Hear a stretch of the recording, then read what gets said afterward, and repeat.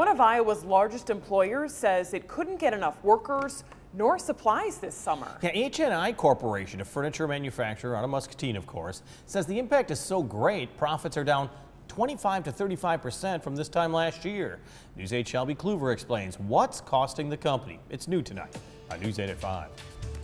Here at HNI, it's an odd situation where business is good, but profits are still down. The furniture company, which employs more than 7,000 global workers, says two things are to blame: labor shortages and supply chain disruptions. Total sales volume is actually going down because they just don't have the number of goods available to sell. Financial expert Mark Grevicheski says it all stems from the pandemic. Many employees were either forced to stay at home or were very hesitant to return to work. So not only did this impact factories, but also the numerous suppliers of component parts and materials. HNI's backlogged orders are at all-time highs, but materials are hard to find and more expensive than ever, specifically for steel, diesel, trucking, and ocean freight. It's a global phenomenon, not just here in the United States or even North America. We're seeing it around the globe. On top of that, people are in short supply. HNI is currently hiring at all of its facilities, but says it's still short 350 workers,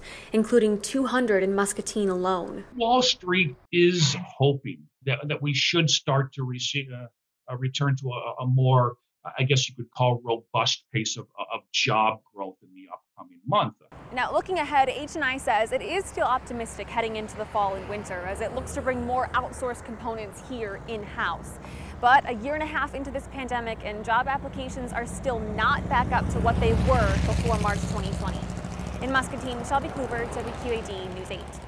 Earlier this month, HNI announced plans for a new manufacturing plant in Mexico to meet rising demand.